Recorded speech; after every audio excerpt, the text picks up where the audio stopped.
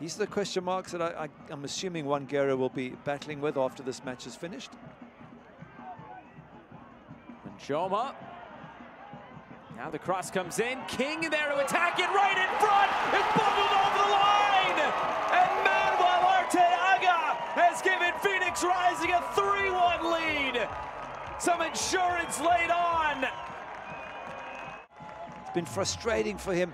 This was a foul there, but the referee plays on quite rightly, and it's a good decision. I think it comes off Trejo's shoulder almost. He turns his back to it.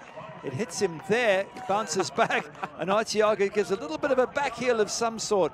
Just there, well, not a back heel, the side of the left foot. Just enough to get it over the line and get his name on the score sheet.